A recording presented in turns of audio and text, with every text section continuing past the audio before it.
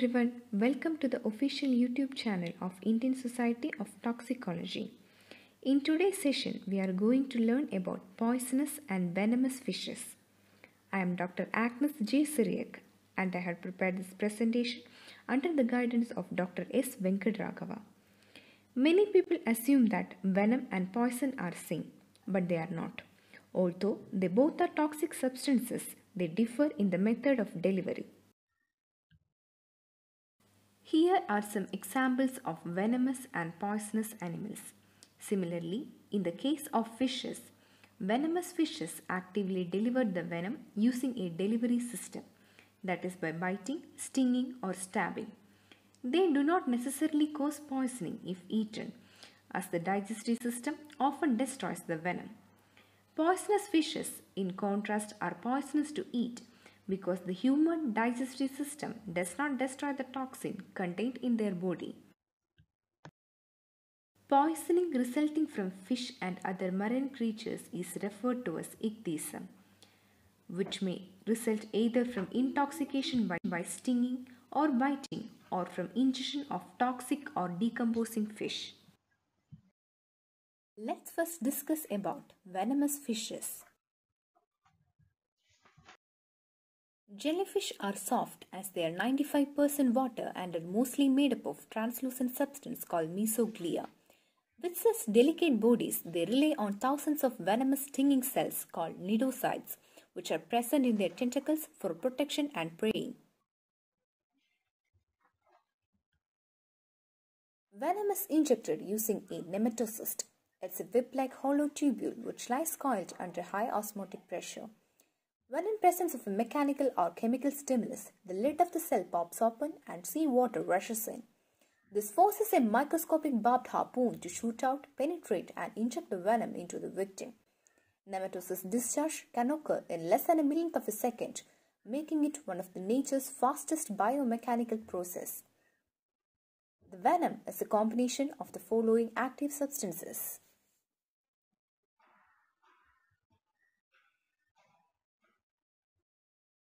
Envenomation usually results in localized burning pain with erythematous or violaceous lesions and regional lymphadenopathy. Erythema nodosum, arthralgias, and anaphylactic reactions have also been reported. Delayed hypersensitivity reactions may occur, consisting of pruritic erythematous maculopapular rash appearing at the initial tentacle contact points, usually in 7 to 14 days after envenomation. The reactions spontaneously resolve in some cases, while others recover after treatment with oral antihistamines and topical corticosteroids. Apart from the above-mentioned general features, there can be severe systemic manifestations such as profound muscle spasm, hypotension, acute respiratory distress, respiratory paralysis, cyanosis, hemolysis, arrhythmias, and cardiac arrest. Severe autonomic dysfunction such as abdominal distension, urinary retention, and dry eyes are common. Death can occur in less than a minute. Nematocysts can continue to fire even after a jellyfish has died. So it is important to remove the lingering tentacles stuck to the skin. Rinsing with vinegar will usually render the undischarged nematocyst inactive.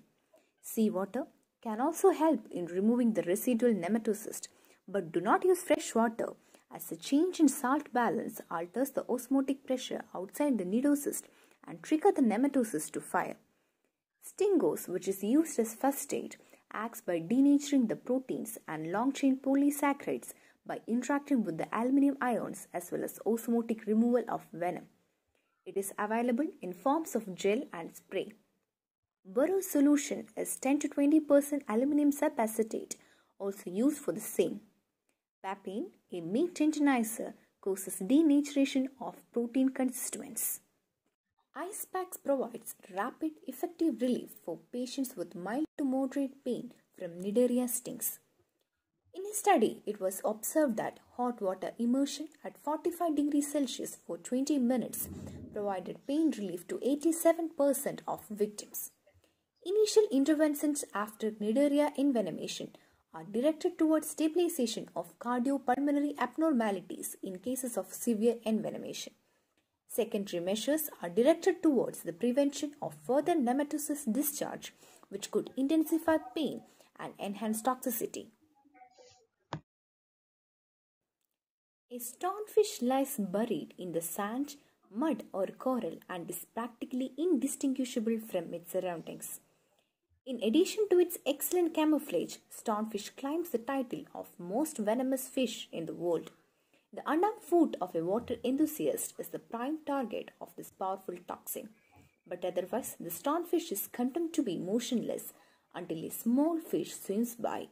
Quick as a flash, the stonefish gets a snack.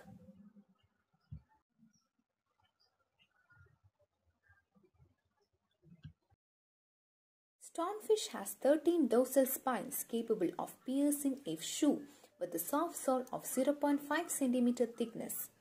Each spine contains 5 to 10 mg of venom. This venom is uniquely distinct from other venomous creatures. This results in muscular paralysis, respiratory depression, peripheral vasoconstriction, shock, and in severe cases, cardiac arrest. The clinical features of stonefish envenomation include one or more punctured wounds, which are anesthetic at first, followed by local pain that increases in intensity for a few minutes and then lessens after a few hours. The site is inflamed and sometimes cyanotic. The surrounding area is hypersensitive, pale and swollen. Regional lymph nodes are tender and painful. Distress may be disproportionate to the clinical features. There is frequent malaise, nausea, vomiting, sweating, delirium and pyrexia. Cardiogenic shock, respiratory distress and possibly death can occur in severe cases. Proper management of stonefish poisoning involves immediate evaluation and stabilization of the patient. The wound should be explored and copiously irrigated with sterile techniques. This cleanses the wound area and may remove venom as well as components of spine, lime and sand. Stonefish venom is heat liable, therefore hot fermentation should be performed until the pain is relieved. The wound may be infiltrated with local anesthetic without epinephrine if pain relief is required. General wound care should be administered, including antibiotics if indicated. The affected area should be elevated. Antivenom administration should be considered in cases of severe stonefish poisoning. This should be given as soon as possible after the initial sting, preferably within 48 hours. I guess everyone knows Stephen Robert Irving or Steve Irving, nicknamed as the Crocodile Hunter. He was an Australian zookeeper, television personality, wildlife expert and environmentalist. Irving died after being pierced in the chest by a stingray barb while filming in Australia's Great Barrier Reef.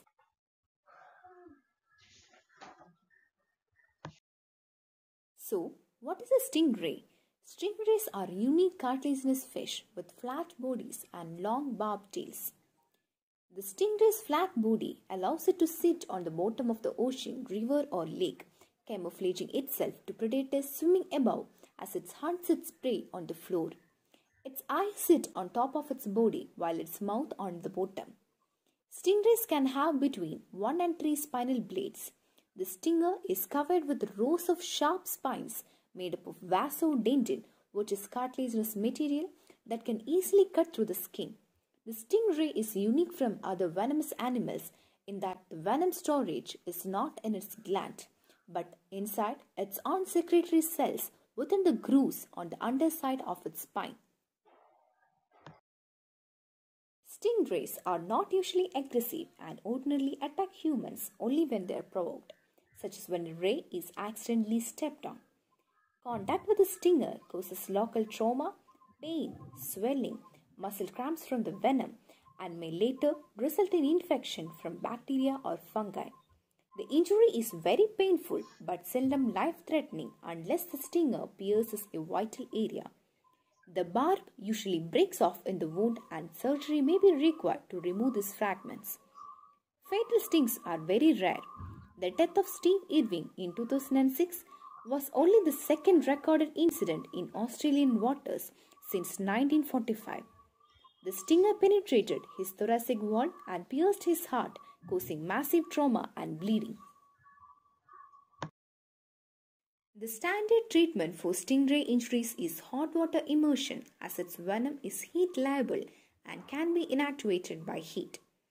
Oral non-steroidal anti-inflammatory drugs or opioids were used concurrently. If there is suspicion of a retained foreign body, obtain radiographs, explore the injury, and remove any foreign bodies, as they may result in delayed healing and wound necrosis. Tetanus status should be inquired, and tetanus immunizations are given if necessary. If there is evidence of necrosis, the wound should be debrided. Antibiotic prophylaxis should only be given for deep penetrating wounds, wounds complicated by a foreign body, or patients who are immunocompromised. Lionfish are characterized by its warning coloration with red, white, creamy or black bands showing pectoral fins and venomous spiky fin rays. They are common to home aquariums. Upon stinging, the lionfish releases neurotoxic venom into its victim. A loose integumentary sheath covers each spine found on the fish. The sheath is pushed down the spine during envenomation, and venom travels from its gland into the wound.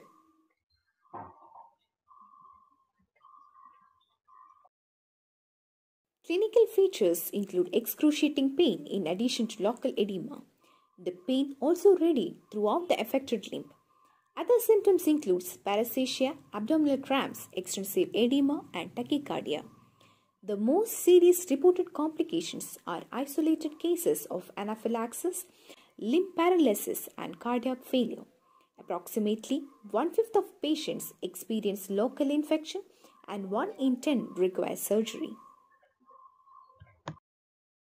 Management of lionfish poisoning is mostly conservative, that is by removing pieces of spine and clean the area with soap and fresh water. Apply direct pressure to the wound using a clean towel or cloth for controlling bleeding. Apply heat to help the venom break down, as the venom is heat liable. The lionfish sting can be extremely painful, so analgesics are given and apply a topical antibiotic cream. Now let's discuss about poisonous fishes.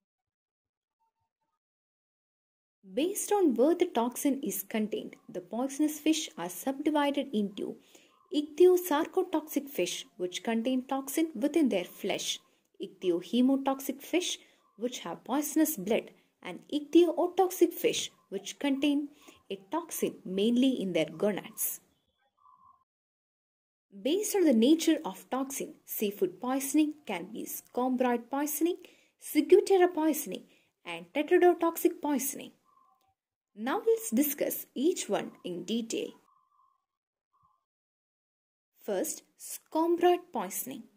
The main sources of scombroid poisoning are dark meat marine tuna, mackerel, bluefish, bombay duck, mahi-mahi, etc.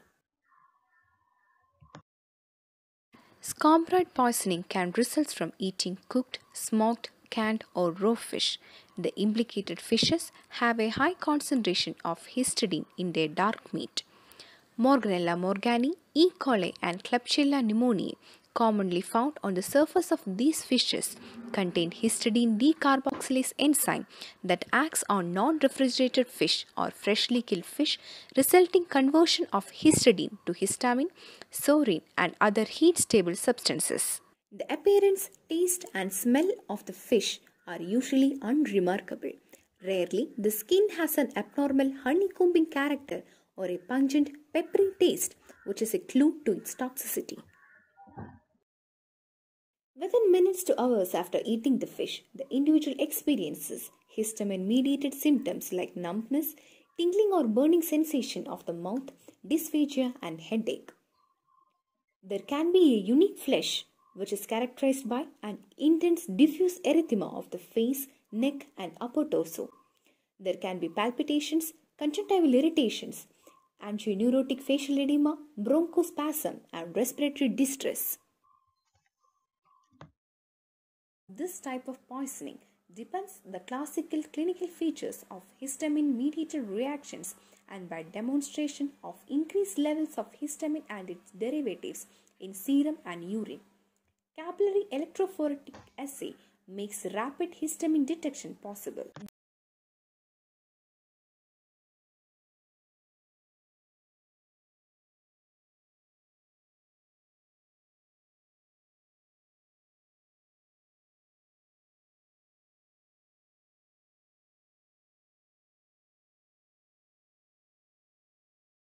Treatment of scombroid poisoning is summarized in the projected table. This table gives the symptoms and management of the poisoning according to its severity, where mild cases are treated symptomatically with antihistamines and more severe cases need multimodality approach. The prognosis is good with appropriate supportive care and parenteral antihistamines such as diphenhydramine. Histamine 2 receptor antagonists such as cimetidine or ranitidine are also reasonable to administer because they can also be helpful in reducing the GI symptoms. Toxic substance removal using orogastric suctioning or adsorption from the gut by activated charcoal are reportedly used. Inhaled beta-2 adrenergic agonist and epinephrine are necessary if bronchospasm is prominent. Although rare, another concern with scombroid toxicity is coronary vasospasm. Patients usually show significant improvement within a few hours. Since improper storage is the main cause of this type of poisoning, it is recommended that the fish be continuously frozen and stored refrigerated at the temperature less than 32 degrees Fahrenheit until it is ready to be cooked. Next is ciguatera poisoning. This is the most commonest type of seafood poisoning. The main active toxin, ciguatoxin, is accumulated due to the food habits of large fishes. This toxin is actually present in the dinoflagellates in the sea, which are primitive organisms and food of smaller fishes. When progressively larger fishes feed on the smaller ones, this toxin gets accumulated in them. Hence, it is said to have a snowball cumulative effect. This type of poisoning is endemic to the Caribbean, South Pacific, and Australia. More than 500 fish species have caused human cases of ciguatera poisoning, with the barracuda, sea bass, parrotfish, red snapper, grouper, kingfish, sturgeon, emperorfish, and surgeonfish being the most common sources. Mycotoxin, cercitoxin, oxalic acid, polytoxin are different kinds of toxins involving in ciguatera poisoning. All of these toxins act as ion channel modulators, increasing the intracellular sodium and calcium. Increase in sodium causes osmotic effects, while calcium causes neuromuscular excitability. Incubation period is usually 2 to 6 hours, but it can vary from 2 hours to as long as 24 hours. The hallmark of this type of poisoning is the development of paresthesias and reversal of temperature discrimination. But patient usually presents with sudden onset of GI symptoms like diarrhea, nausea, vomiting, and abdominal cramps. The symptoms of this type of poisoning can be exacerbated by stress and ethanol abuse. Poisoning in pregnant ladies can lead to premature labor, spontaneous abortions, and fetal distress. Ciguatera poisoning is determined by ELISA, enzyme-linked immunosorbent assay, and HPLC, high-performance liquid chromatography. There is also a rapid test to establish this type of poisoning called the immunobead assay, which is a dipstick test. Here, the treatment strategy is to reduce the amount of toxin available for absorption through gut by activated charcoal decontamination and purgation. Since diarrhea and electrolyte imbalance is common, adequate and prompt liquid electrolyte management is important. Antihistamines and cyproheptadine are also used to combat allergic reactions and symptoms. Myalgia caused by excessive calcium influx can be managed symptomatically by non-steroidal anti-inflammatory drugs. Hyperosmotic therapy with IV mannitol is indicated in severe poisoning, causing neurological and muscular manifestations. Now let's see a case scenario published in a Singapore journal. A previously well 35-year-old Japanese lady with no significant past medical history, presented to emergency department with giddiness and weakness of left upper limb and both lower limbs. She complained of numbness and tickling sensation around the mouth areas. There was no gastrointestinal symptoms. When asked for history, she told that the symptoms occurred an hour after having fugu sashimi for lunch at a local Japanese restaurant. Her accompanying boyfriend has specified that they had ordered the gonads of pufferfish and those were cooked in hot soup. He added that the soup was very tasty and thus she had the major portion of it and he consumed a lesser quantity and he was asymptomatic. So the culprit here is pufferfish. Biologists think pufferfish, also known as blowfish, developed their famous inflatability because their slow, somewhat clumsy swimming style makes them vulnerable to predators. In lieu of escape, pufferfish use their highly elastic stomachs and the ability to quickly ingest huge amounts of water and even air when necessary to turn themselves into a virtually inedible ball several times than their normal size. Almost all pufferfish contain the toxin known as tetrodotoxin. Other sources of tetrodotoxic food poisoning are blue ring octopus, newts, and horseshoe crab.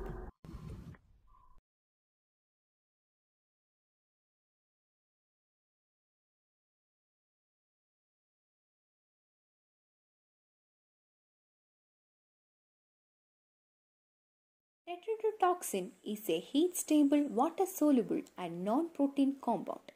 Chemically, it is aminoperhydroquinazole. It is a potent neurotoxin.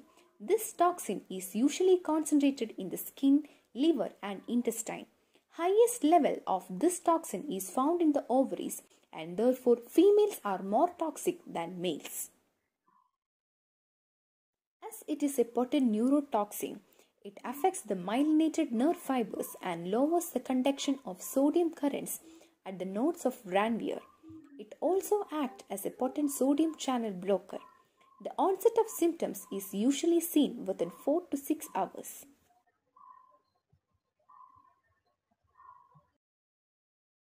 Oral paresthesia with numbness and tingling sensation is usually the initial symptom of pufferfish poisoning. After that, it affects the nerve fibers. Ascending type of paralysis sets in usually within 24 hours. Cardiac manifestations like hypotension, bradycardia is seen in severe poisoning. Dilated and fixed pupils indicate severe poisoning. Death in this type of poisoning is usually due to respiratory failure as a result of respiratory muscle paralysis. Diagnosis is established by detecting the toxic substance using various modalities such as mouse bioassay, chromatography, spectrometry, and electrophoresis.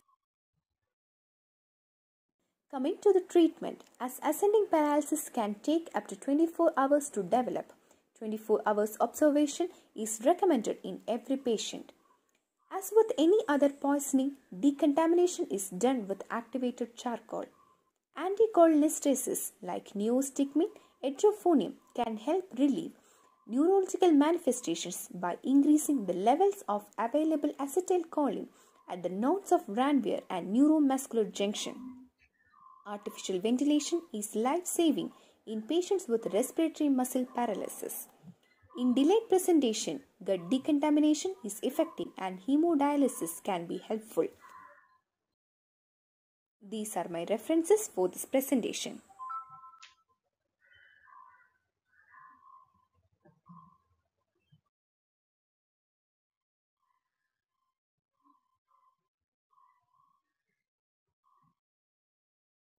I would like to thank Indian Society of Toxicology for giving me this wonderful opportunity. Thank you.